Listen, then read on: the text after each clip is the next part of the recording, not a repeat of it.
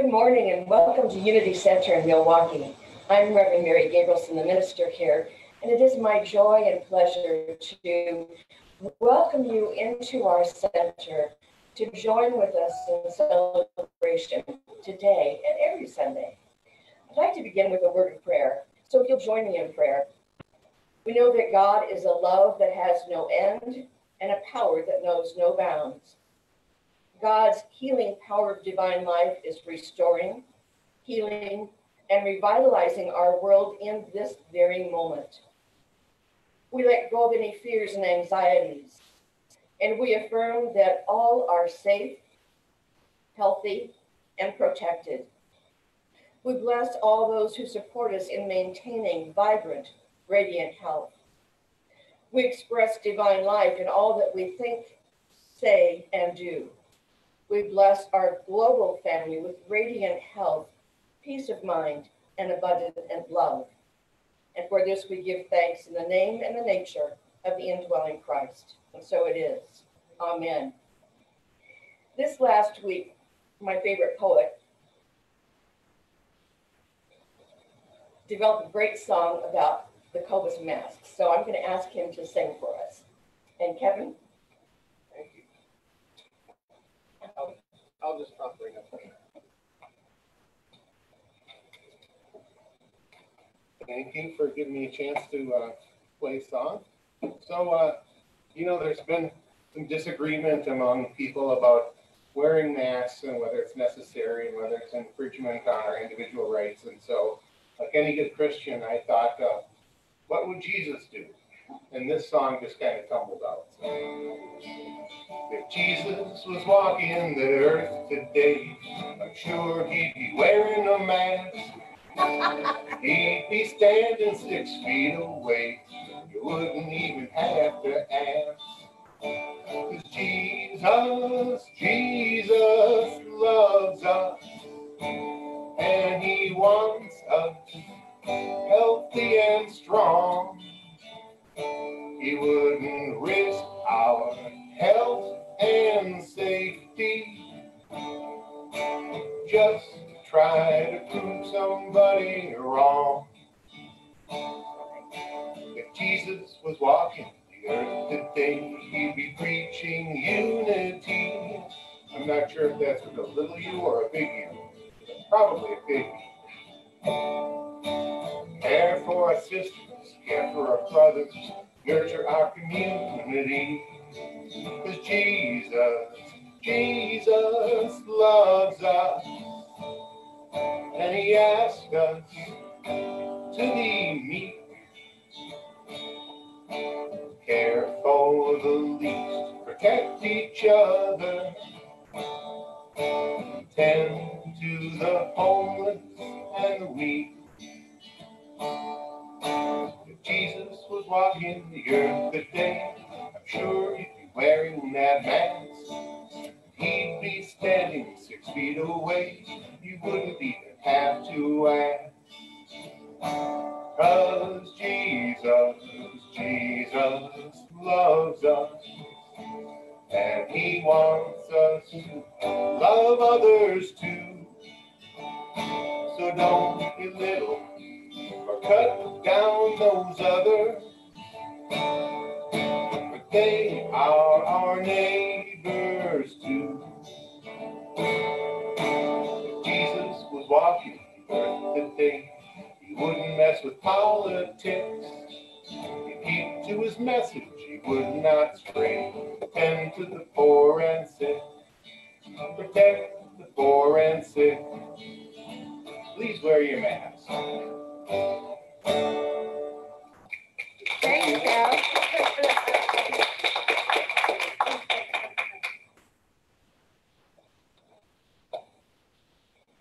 I think that says it all for us in such a wonderful way, that we want to be respectful of others, we want to be respectful of ourselves, but we want to be appreciative that everyone has the right to be healthy. And if that means I'm going to be a little bit more uncomfortable wearing a mask, well, so be it, because everybody else is doing the same thing. Unity is an educational movement that was inaugurated by Jesus the Christ. and we continue in teaching the teachings of Jesus and striving to live those to the highest and best of our ability. Let's begin our time together with our statement of faith. There's only one presence and one power in the universe and in my life, God the good, omnipotence. And the affirmation for our center. Thank you, God, that we have come to this place to release the past, celebrate the present, and embrace the future in love, peace, harmony, and prosperity. We're going to have a prayer that we call an inclusive prayer for all of those who have made prayer requests that we put into the prayer box, or that you may be holding silently in your own mind and heart. So if you will join me in prayer. We have marked this time to shift attention from our plans and concerns to the center of our being, in which we know Spirit is all. Spirit is everywhere and the essence of everything. In this reality, we concentrate our attention now so we may know Spirit is at the center of our being and that we are one as we enter into prayer. I ask that you let my voice be your voice within as I speak the affirmation. I am peace at the center of my being. You are peace at the center of your being. Spirit is peace. I am one with the spirit of peace, breath by breath. I settle into a peace that instills calm, confidence, and courage. There is nothing to do, nowhere to go in this moment of being. I am peace.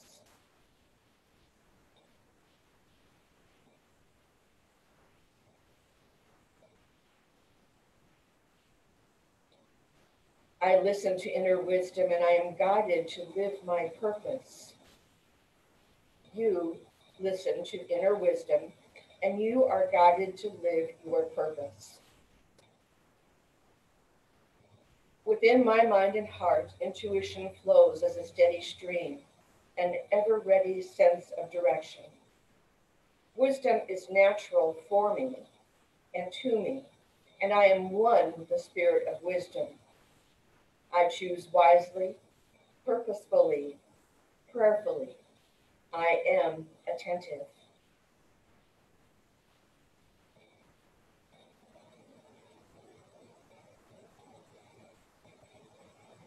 Healing energy flows throughout my being, renewing my mind and body.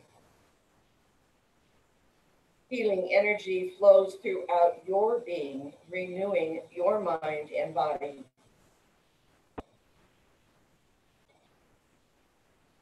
In this moment, I release any thought that lessens well-being. I attune to the spirit of life, recognizable as healing, renewing vitality. I live in the flow of healing, renewing vitality. Well-being is my experience as I know the truth of my divine life.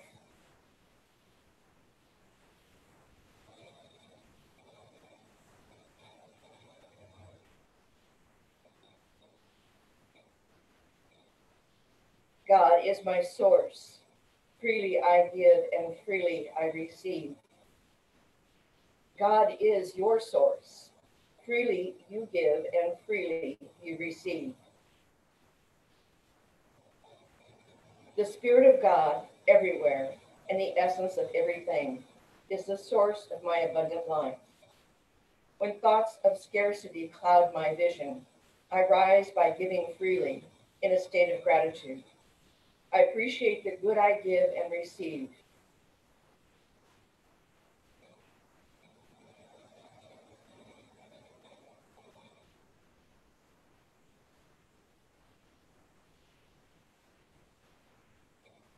My thoughts, words, and actions create a space for peace and love. My thoughts, words, and actions create a space for peace and love. I hold the world and all beings in the light of peace and love. Guarding my thoughts, I choose compassion. Measuring my words, I choose encouragement. Preparing my actions, I choose kindness. I am one with the spirit of peace and love, always, and especially in this moment of prayer.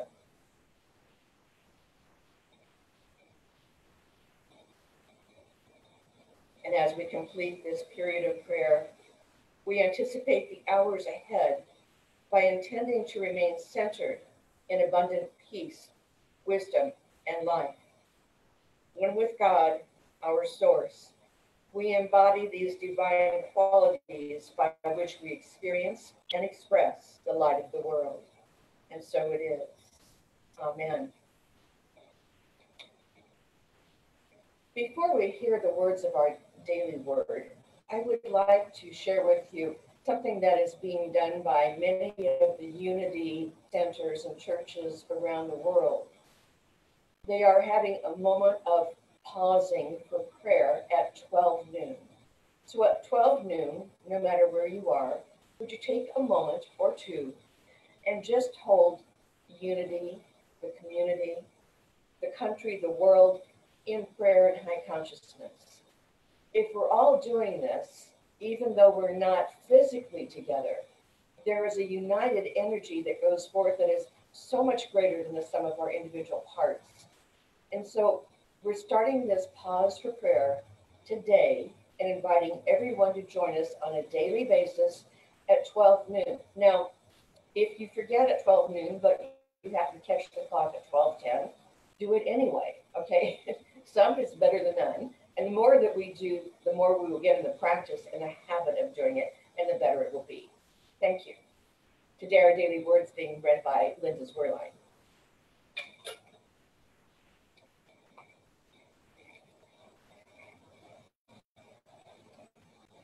Good morning to all the faces I can see here and all the faces I can't see outside. I affirm truth for everyone I hold in prayer. I am honored by the trust people place in me when they ask for prayer support. As I pray for others, I see each one for whom I pray as divine and know the truth that each one is a living expression of God. My purpose in prayer is not to focus on the particulars of a situation, but to hold a higher view. As I center in prayer, I hold the vision that all challenging circumstances are moving towards a satisfying resolution in one way or another. I release all thoughts about the situation that prompted the prayer need and focus on the activity of God. As I pray, I see the life, the love, the wisdom, and the power of God at work, healing, strengthening, and establishing peace in all those for whom I pray. And from Philippians, I thank my God every time I remember you, constantly praying with joy in every one of my prayers for all of you. And I'm going to make a brief special announcement. Anna Stone and myself are both board members. We have the idea of trying to gather people as we seek connection, but maintain safety for health.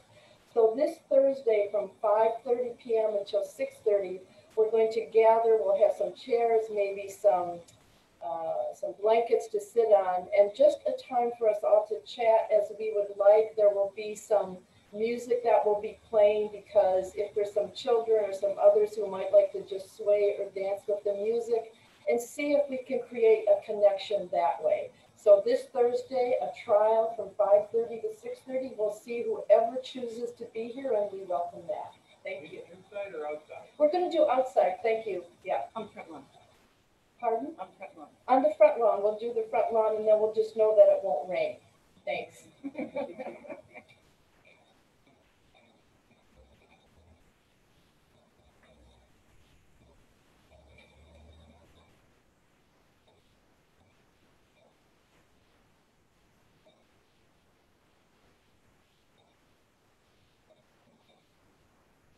We're pausing for Julie.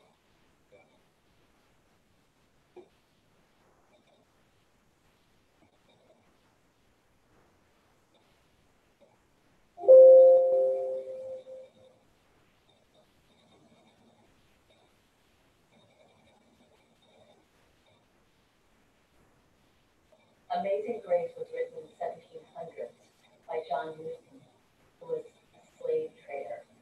He renounced his slave trading at age 34, at the beginning of his religious awakening. And he wrote this song. Amazing grace, how sweet the sound that saved a wretch like me. I once was lost, but now am found. Was blind, but now I see. 'Twas grace that taught my heart to feel, and grace my fears relieved. How precious did that grace appear, the hour I first believed. Through many dangers, toils, and snares, I have already gone. 'Tis grace that brought me safe thus far, and grace will lead me home. When we've been there 10,000 years, bright shining as the sun,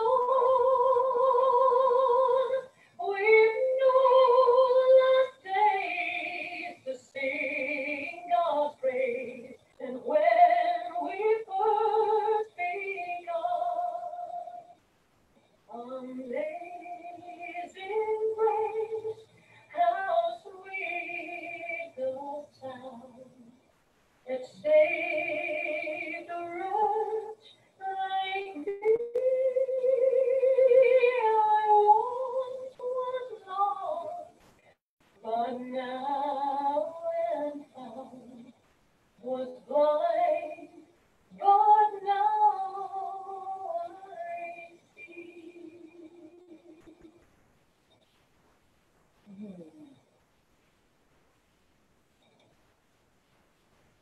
And the fans went wild in the stands. What a great set of pipes that girl has. We are really, really blessed by her music. So today we're continuing into our deep dive into some of the parables, the better known ones of Jesus. And for those of you that know about Unity's stand on the Bible, you might get a little bit nervous when you see it up here. But then there's some others of you that really like the idea of having the Bible present more often. So I want to just remind you that Unity is, first and foremost, principle-based, and principle-practiced, and that's our truth. But we look to the Bible for many of the wonderful lessons that it gives us, particularly the teachings of Jesus, who is our master teacher.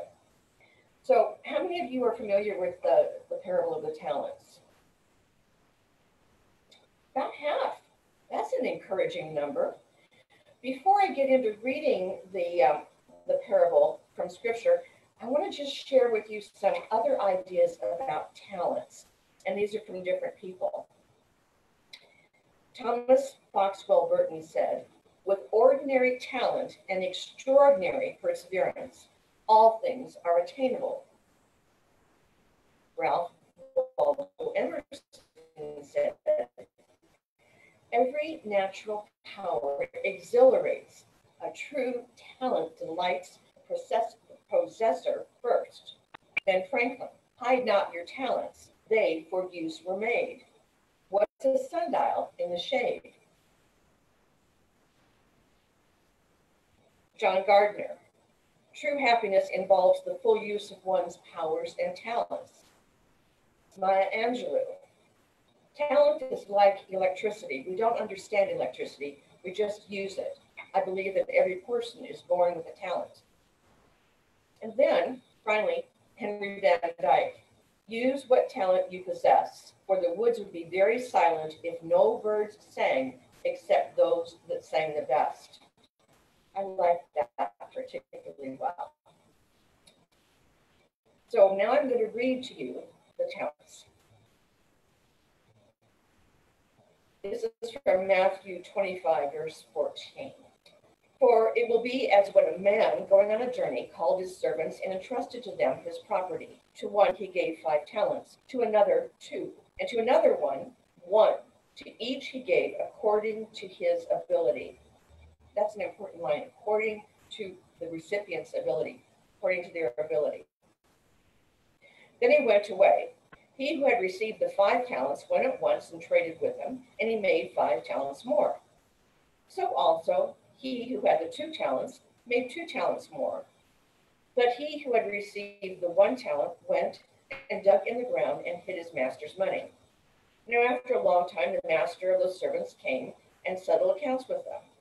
And he who had received 5 talents came forward, bringing his 5 talents more, saying, Master, you delivered to me 5 talents.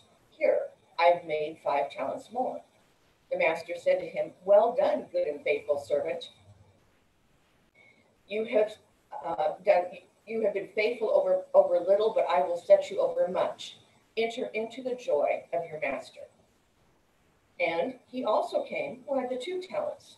And he came forward, saying, Master, you delivered to me 2 talents. Here I have made 2 talents more. His master said to him, Well done, good and faithful servant. You've been faithful over a little, and I will set you over much. Come and enter into the joy of your master. He also came who had received the 1 talent. He came forward, saying, Master, I knew you to be a hard man, reaping where you did not sow, gathering where you did not scatter seed. So I was afraid, and I went and hid your talent in the ground. Here, you have what is yours. But the master said, You wicked and slothful servant, you knew that I reaped where I had not sown, and gathered where I did not scatter seed, and yet you did nothing. You should have at least taken it to the bank, and then when I came back, I would receive what was mine and interest on it. So take the talent from him and give it to the one who has 10. For to everyone who has more will be given, and he will have an abundance. But from him who has not, even what he has will be taken. That sounds really harsh, doesn't it? The time I was a little child and heard that, I thought that was a really harsh lesson. And I really couldn't get that Jesus, who's loving and kind, was talking about something so harsh. But here's the deal. Every story and every parable that Jesus taught, and it says in Scripture, Jesus taught only through parable and story. Every single one had a number of meanings. So there's a very obvious meaning, and then there's the deeper meanings. Now, I want to just share one thing with you. In my Bible from seminary, which is now held together by rubber bands in both directions, there's a footnote. And it says that a talent at the time that the scriptures were written was equal to 15 years of a laborer's wages. That's a lot of money. So if you just think of, I'm not even sure what the minimum wage is today, but the last one I remember was $7.25, and that was a long time ago. So if you just take that amount, and you multiply it times 40 hours, and we know they worked a lot more than 40 hours a week, right? Then that 40 hours times 52 weeks times 15 years, you come up with a huge sum, more than around $250,000. Around $250,000. Now, any place that has a higher minimum wage, obviously, is going to be more. Like California's, I think, is $11. They're going to come out a whole lot better. But the point of it is, this was not chump change. This was a substantial amount that was entrusted to the servant. So it's a big deal. And what is Jesus conveying here? He's saying that the obvious meaning we'll look at is the easy one, and then we'll look at the teaching. The first obvious meaning is this: when you've been giving something, use it or lose it, right? That's an affirmation we can all say with some energy together. Use it or lose it. That was pathetic. Okay, realizing that we are just an intimate gathering here, let's pretend like each of us is at least 3 people. Together, use it or lose it. So just as an example, how many of you have been involved in a rigorous exercise program that you've been doing and you've built up and you're really feeling healthy and you're strong and you can either run a lot or you're doing a lot of reps in the gym or something like that? You're doing really well, right? Then along comes the holidays, or I don't know, maybe you go on vacation somewhere and you don't continue with your vigorous schedule for a short time, maybe just a couple of weeks. And then you get back and go, geez, I really got to get back into it. And what happens when you do? It's hard work. The first few times you go back, it's hard work because you have let those muscles kind of just relax. Yes, they have muscle memory and they're going through the motions, but they don't have the same vitality. So you have to use it or lose it. An experience of my own is speaking Spanish. When the children were young, I worked and I had a Mexican housekeeper that came, and she arrived on Sunday night. We picked her up at the bus station, which was right next to the sheriff's office. And the Mexican workers felt safe there, which I thought was a good thing. And then we took her back there on Friday night. But she was a very quiet person. Part of it was she was shy, and part of it was she needed a lot of dental work done. But nevertheless, her name was Tildy, and the kids loved her, particularly my youngest daughter. Oh, just loved her. But I had a heck of a time communicating with Tildy because she answered in nods. Didn't get a whole lot of verbiage. So I really had to get into my Spanish that I hadn't used in several years and really dig into it. So I was formulating sentences as I'm driving to and from my office, and I'm thinking about things that I want to talk to her about, and I'm talking to her in my sleep in my Spanish, and it got pretty, reasonably proficient. I mean, I felt pretty comfortable going into Mexico and made my way around and did okay. Was it great? No. Was it perfect? Far from it. But it was usable, and people were appreciative of the fact that I was trying. And of course, my favorite sentence to say to them was, slow down. Because most people speaking Spanish are native speakers and they speak quickly. And for a neophyte that's trying to learn, it's a little too quick sometimes. Nevertheless, the kids got older and Tildy left. And I didn't have any occasion to speak Spanish. And all the time that we lived in Hawaii, there were not a lot of Spanish-speaking people there. So my Spanish kind of went down the tubes. However, part of what I did at my former ministry was I led the travel ministry, which was travel with a purpose. And we went to Peru. So I needed to be a little more proficient in Spanish. It was humbling to see how much I had forgotten when I was trying to kind of regroup and get my brain in the groove. So it is a matter of use it. Whatever you have, you got to put it into circulation or you're going to lose it. The second obvious lesson is we've all been given something to develop according to our ability. Now, in metaphysics, we would say, well, by right of consciousness. We're given something by right of consciousness. We have earned something by right of consciousness. A great example would be our sound tech today, Cindy, who now has the most perfect, absolute God-designed job for her. But boy, did she have to kiss a lot of frogs job-wise before she got this one. But she did the work. She prepared and did the work. And she has an incredible job now. We might also say in metaphysics, by right of mental equivalent, we've been given something. So what you're holding in your mind. You remember now, one servant was entrusted with 1 talent, the next guy got 2, and the third got 5. But we've all been given something to develop. The third and obvious message in this parable is, yes, we've been given something. We're expected to use it and develop it, but ultimately it's up to us whether we're going to do it or not. If we choose not to do it and we don't put it into circulation, it will never multiply. It will never grow. So if we put it in the ground and hide it because we're too scared, there's no multiplication involved. And it's a little bit like when Jesus told us, let your light shine. What did he say to do with it? Put it up where people can see it. Don't hide it under a bushel. You need to let your light shine. You need to give whatever you have, and you need to do it as often as you can and as fully as you can. Now, I would have to say that a lot of us are not so aware of what our talents are. Our talents are our personal resources, our personal gifts. They're what we have to work with, and everybody has something. And sometimes what I've noticed is our talent is the very thing that we got in trouble for when we were kids.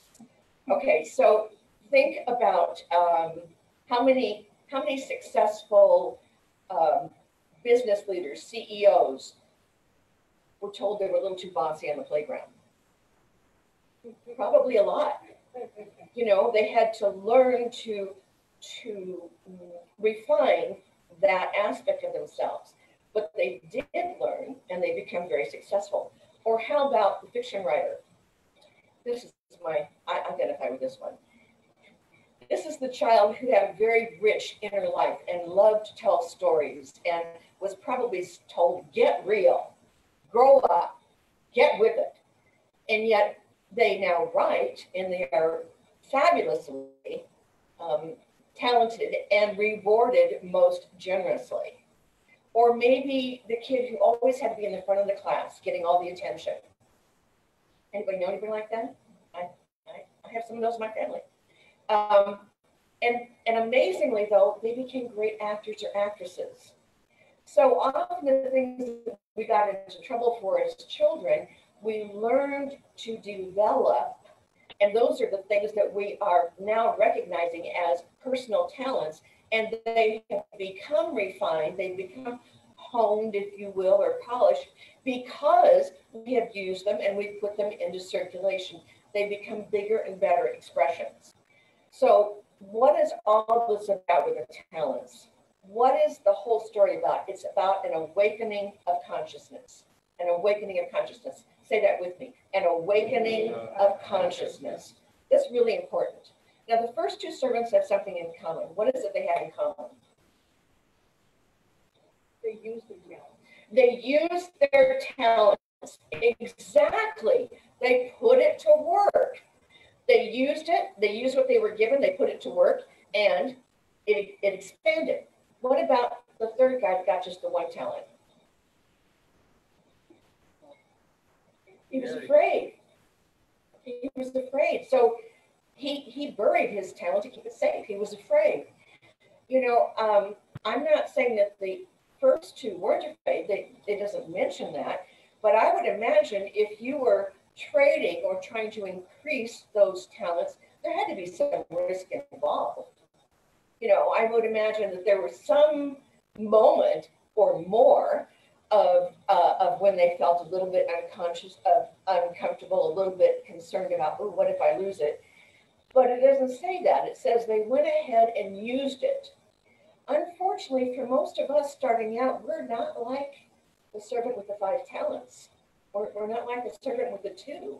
We're more like the servant with the 1, because we begin to realize that we have something, but we're so afraid of making a mistake. We're so afraid of doing something wrong that rather than risk it, we hide it away. We tuck it away. We're the kind of person that says, you know, life just happens to me. I'm always in the wrong place at the wrong time. things just never turn out right for me. You know, it's because of this or that or the other thing. There's always a blame outside myself. If you know anybody like that, if I'm honest, I have to say sometimes I'm still a little bit like that. But consciousness, as it opens and expands, we move from that place, that idea that life is happening to me, into a greater opening and awareness. So if you think about the poor guy with the one talent that hid it because he was afraid, he's still in that consciousness that life happens to me. I'm just this poor little innocent blob here, and life just happens to me. But then I want you to think about when you got into these teachings and you first grasped the idea of the power of your consciousness or the power of your mind, the ability that you had to co-create and make things happen. What happened for you? Apparently nothing. Okay, let me back up. When I first figured out that I had some power in my words, the power of the word, the strength of the word, and the power of my thoughts, which are also words, the first thing I did was start manifesting parking places. Anybody relate to that? Yeah, parking places is your first thing that you do, generally speaking. And then you move on from there and you feel a little bit more excited about what other things can happen. One of my daughters, the one that told me not to wear the same dress, has always been from little on excellent at manifesting things. She could find money floating through the air, I swear, and did and does. She has done this so much that there were people that she used to work with that were kind of like afraid of her a little bit, you know. But the truth of the matter is, she knows principle. She knows principle. She knows what you hold in mind and what you give energy, attention to, power to. That is what grows and expands. And that's what she has manifested pretty much throughout her life. And it's pretty exciting. So the two talent mind, the servant that got the two talents, that's the mind that is beginning to open, that's starting to remember, gee, this is pretty cool. I actually can co-create things with God or spirit or the universe or Harry or Sally, whatever you want to call it. I can co-create. I can make things happen. I can help change things. And your life begins to unfold and you begin to live it in a better way, a happier way, a way where you are more personally healthy and happy, but also then that you're more productive and more productive with your good in influencing the world around you, your immediate world around you. So that second person, the two talent guy, he says, life is not happening to me. I can co-create with spirit or with God. And as I am co-creating, greater good is coming forth. He's now saying, life happens by me, by me. Co-creation is a partnership with God or with good or the universe. And the two talent servant represents that experience of growing consciousness where we are more balanced. We're more balanced. We balance the inner with the outer. We appreciate the feminine and the masculine sides of our being, inherent in everyone. We don't have to choose sides. Not one is better than the other. We value that they are there, that there's a balance there. There's a balance in other parts of our body.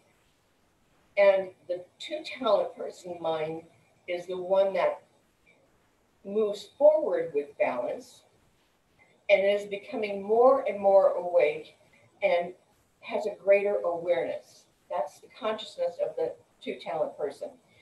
And then there's the five talent person. The five talent person is the representative of the mind that begins to spiritualize its senses. Spiritualizes its senses. It's easier to write that than to say it. So when you think of five, what do you think of? Well, five in scripture usually is indicative of the five senses. So let's just go with that one, okay? So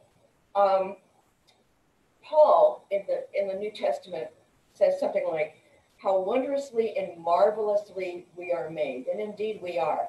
So when was the last time that you thought about your five senses and what your life would be like if one of those was diminished? Any of it. I've thought about it many times. Your sight. What would it be like not to have the ability to see the faces of the people you love, the delight in a child's eyes, the beauty of nature? What would spiritualizing our sight be like?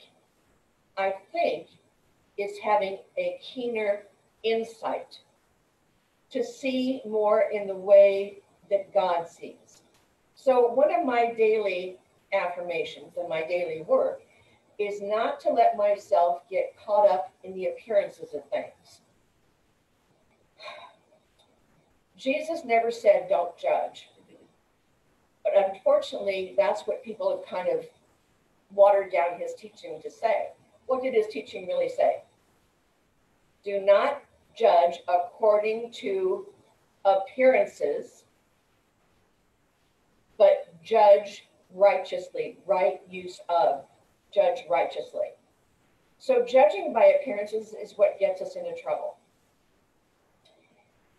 So it's the idea that I need to lift my vision above the appearance. The appearance really is just that. It's just what shows.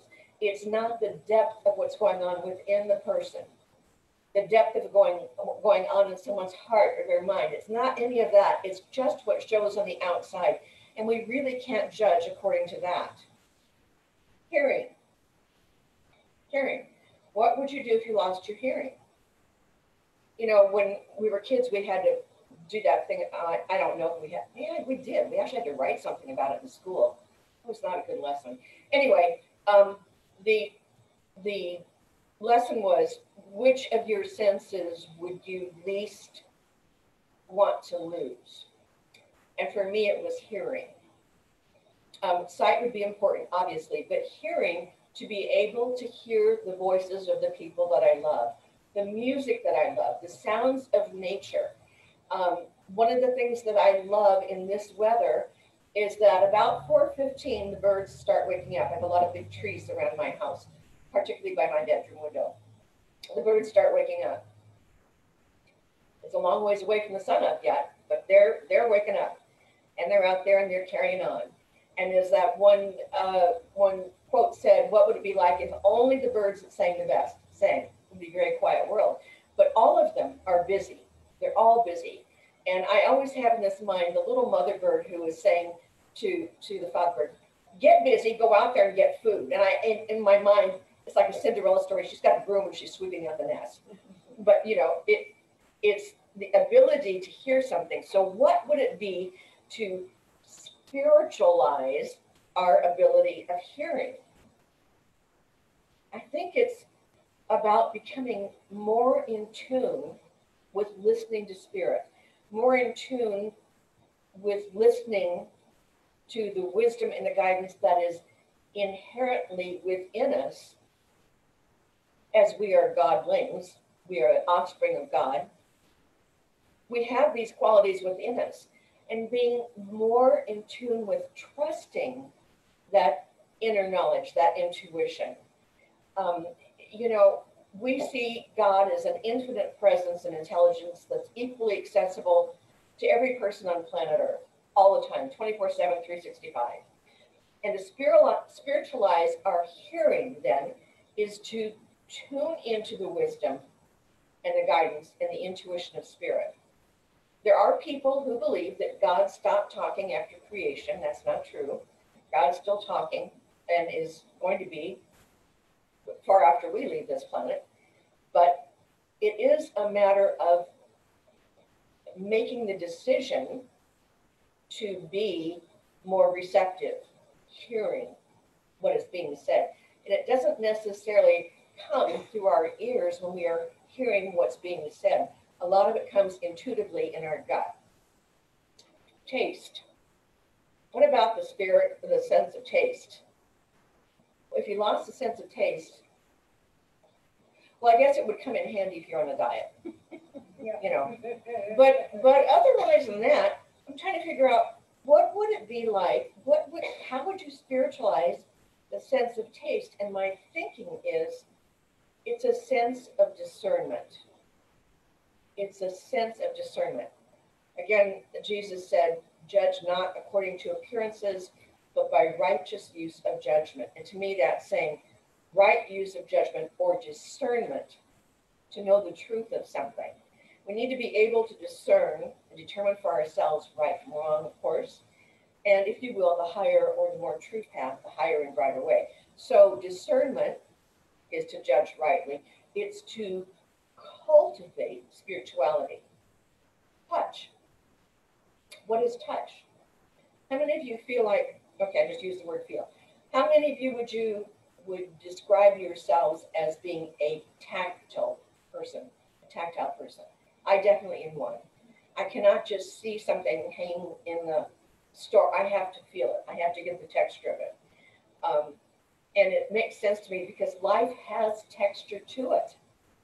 And part of our fine tuning in our sense of touch is our intuition to be able to really sense when something is right for me, when a change is important for me to make or move to make. Does that make sense to you? That's what that touch is for me. And smell. Have you ever thought about that? You lost your sense of smell. I don't think any of us would want to. I grant you there's certain things we don't want to smell, that's for sure. But smelling is the first sense of recognition. And you know, there are studies that have been done about when they place a newborn infant on its mother's chest, that child instinctively recognizes her smell and turns to her breast for milk. It recognizes the smell. And that is a gift that is absolutely necessary. It's recognition in the highest sense, and it's a biological necessity for the child. So, you know, the sense of smell is that thing that catches our memory at the deepest gut level. I remember teaching a class to a group of students, and these were middle school people, and I'm not sure how familiar you are with middle school kids, but the boys are very determined to make sure that everything is funny. And a lot of things aren't, but they can create enough, motion to make it funny. So part of the exercise was to have them close their eyes, and I would pass around different things for them to smell. And I had a little sprig of pine tree. Actually, it was balsam pine. I just had a little sprig of it. I mean, the needles were falling off as it was going around the classroom. And I remember getting to one boy in the back of the classroom before he sniffed it and held it in his hands. And he put his hands down, and tears were flowing down his face. And I went, oh, crumb, what have I done now? I never said a word. We just continued to pass it around. And so when we talked about what things people connected with, the smell of vinegar, people immediately got that vinegar on that little piece of paper was the smell of Easter egg dye. Okay. The pine was the smell of Christmas. And this boy had just lost a grandparent at Christmas. And he didn't say it during the class, but afterwards when he was leaving, I asked him if he was okay, and he said, yeah. And I said, well, what did you remember? And he said, well, my grandma just passed, and my grandma always made Christmas so special. I said, I understand. Thank you for sharing that. Thanks for trusting me to tell me that. So just in summary, the three servants represented us in an elevation and expansion of our consciousness. The consciousness that does not recognize its own power is the one-talent servant. The consciousness that still believes life is happening to them. The two-talent servant has a growing consciousness, a growing awareness of expansion and openness, recognizing, yes, I have the power to do this. I can co-create and do this. And life is not happening to me, life is happening by me. And then the 5-talent servant is the one who gets it. The 5-talent servant is still involved in the expansion of consciousness and in growing the sensibility of his 5 senses in a deeper spiritual way. And he's moved beyond that. He says, life is happening through me and life is happening as me. So our consciousness, no matter where we are in the spectrum, is always being magnified. It's always being magnified. And even a tiny improvement in our awakening is going to result in greater good coming forth into our lives. And that's the truth. Namaste.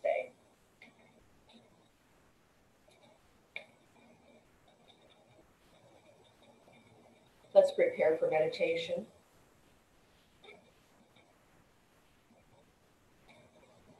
And as we close our outer eyes, we open our minds and hearts within to a deeper experience of God. God that is always with us, always within us, always around us.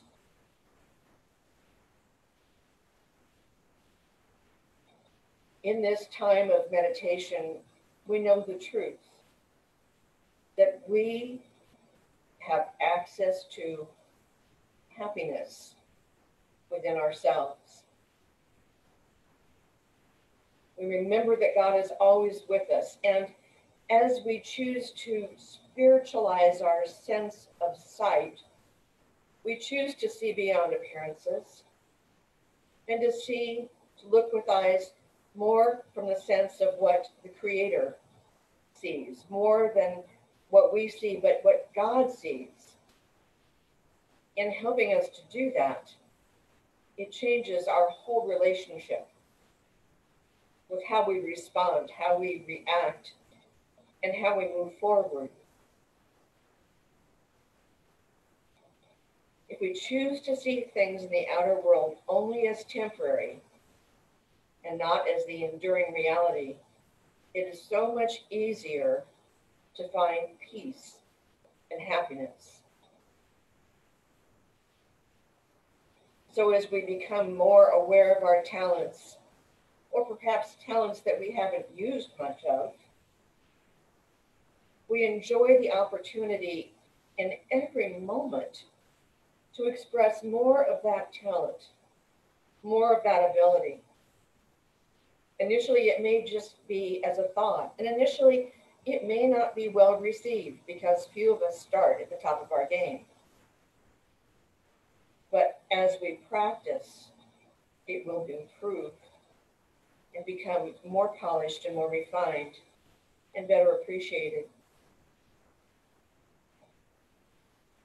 So moving with the idea of choosing the highest and best always,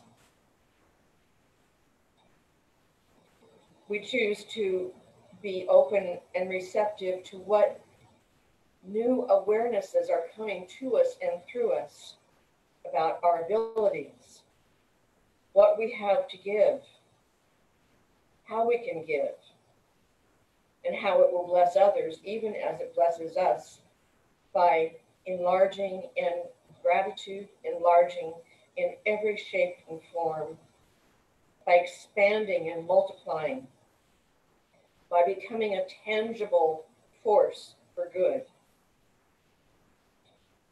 So as we rest in the silence, we do so, releasing any tension in our bodies and being open to the new awareness of the activity of God in our lives. Rest in the silence.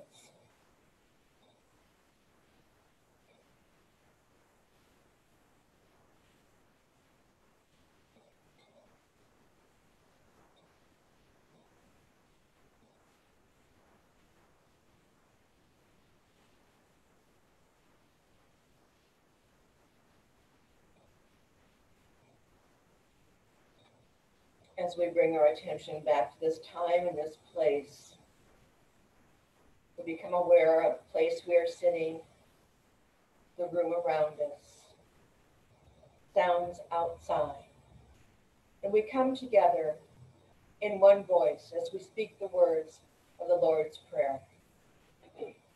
Our Father, which art in heaven, hallowed be thy name. Thy kingdom come, thy will be done, on earth as it is in heaven. Give us this day our daily bread, and forgive us our debts as we forgive our debtors. And leave us not in temptation, but deliver us from error. For thine is the kingdom, and the power, and the glory forever. Amen. This is the time in our celebration when we have the opportunity to give our tithes and supporting gifts. And while we are not passing a basket, there is a basket that we put our offering in. And you may put your offering in an envelope and send it in if you wish to do so, or drop it by the office. But let's bless our gifts together. There is no lack or limitation. Freely I give, and freely I receive from God's abundance. I am blessed as I give, and unity is blessed in receiving. Thank you, God. And now let's enjoy music from Julie.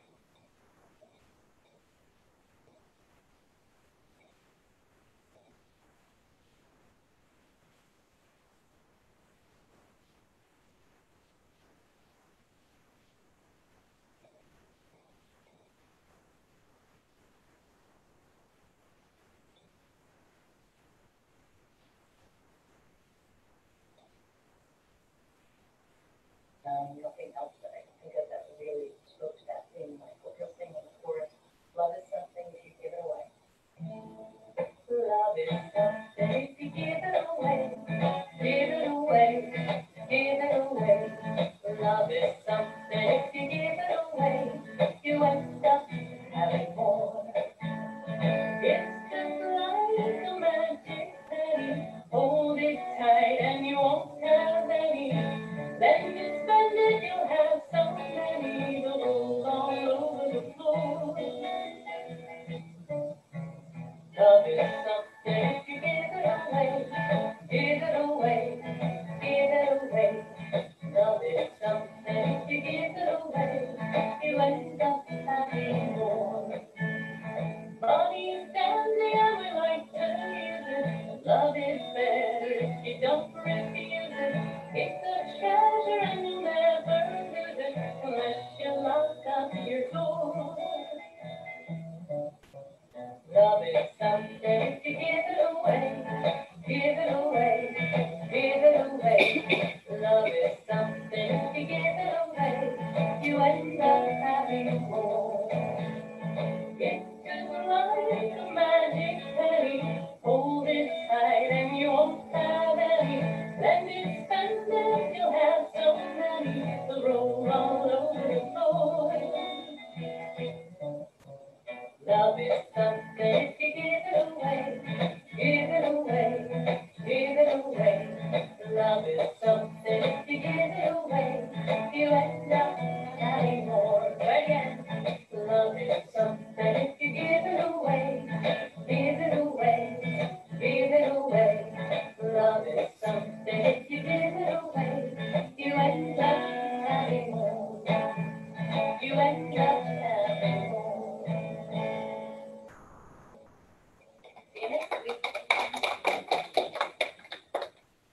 It's certainly worth waiting for. I just want to go over a couple of things that we talked about earlier. One of them is that we're starting our pause for prayer at 12 noon, and we are asking you, wherever you are in the world, to just take a minute or two to silently bless our Unity Center, meaning all of the people that are connected to our center in any way, whether you just come here once for a service or never come but watched online, you're part of us. So blessing unity, blessing our community, blessing our country, blessing the world. Each of us doing this together at that time puts a tremendous amount of energy for good into our world, and we see great good coming forth. Kevin's going to share a word with you.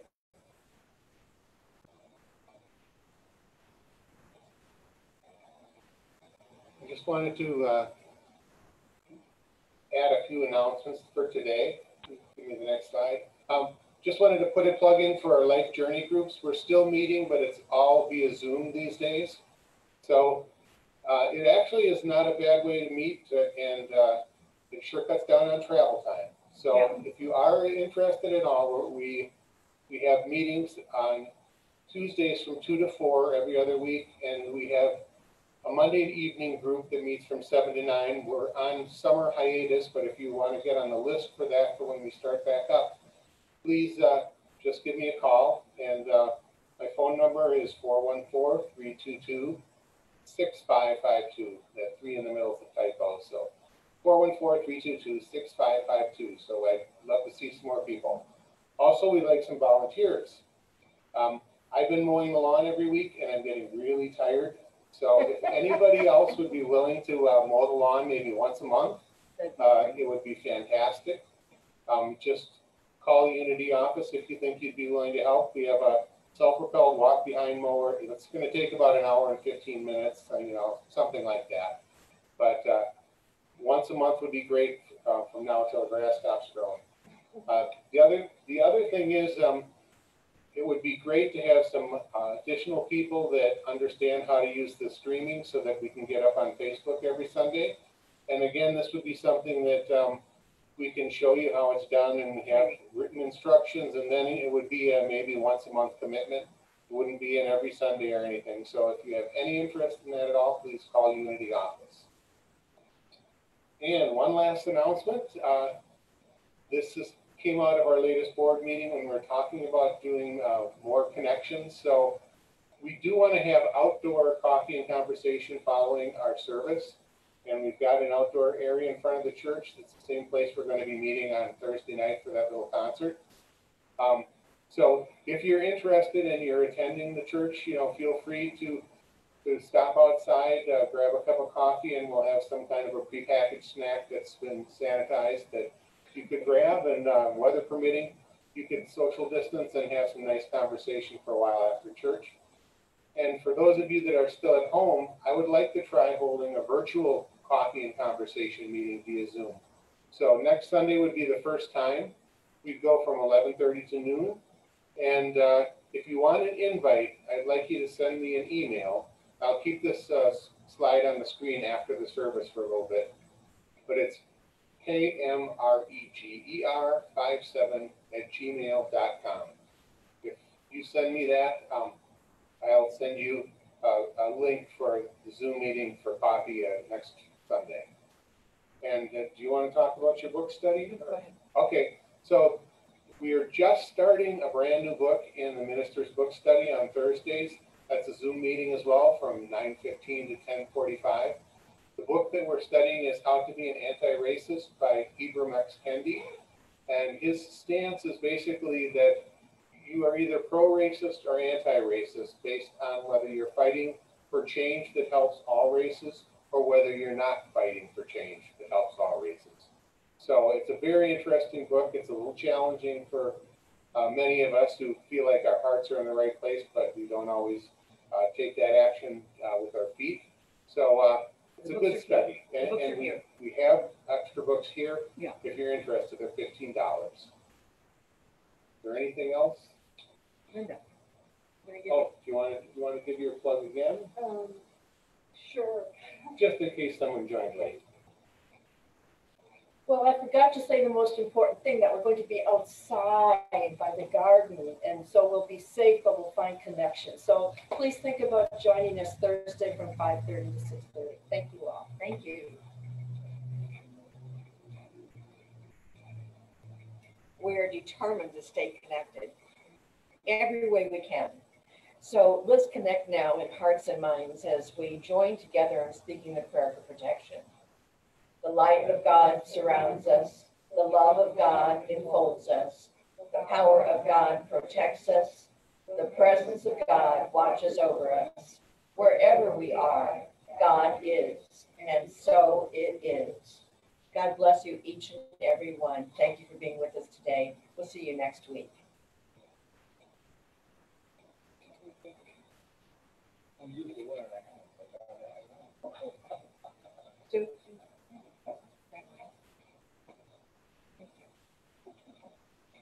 Thank you all for being here.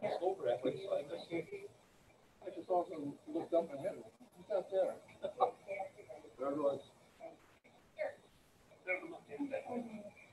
Should looked at the mirror every time I come in. I said, but I looked at a picture from the step. I thought it looked okay. Oh, sorry. I thought you can have Coffee. no, for use it in a month. Oh, potluck. Right. So I bought that pot for it.